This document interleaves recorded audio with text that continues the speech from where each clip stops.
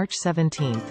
Evacuation Day is commemorated every year on March 17 to celebrate the day in 1776 when British troops evacuated Boston during the American Revolutionary War.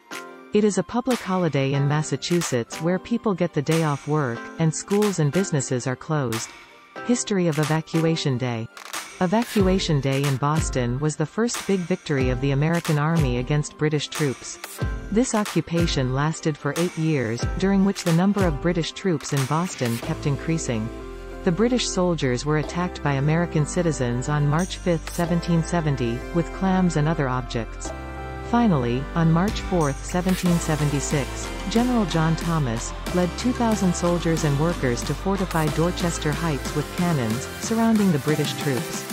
British General William Howe found himself and his fleet surrounded by weaponry, indefensible, and had to choose between attacking or retreating. He chose the latter, wanting to avoid another big battle, and withdrew all of his 11,000 troops from Boston to Nova Scotia, on March 17, 1776. It became a public holiday in Suffolk County in 1938, and in 1941 the law was officially signed. Traditions and celebrations. The day is commemorated with an annual parade and a politician's breakfast. Evacuation Day falls on the same day as St. Patrick's Day.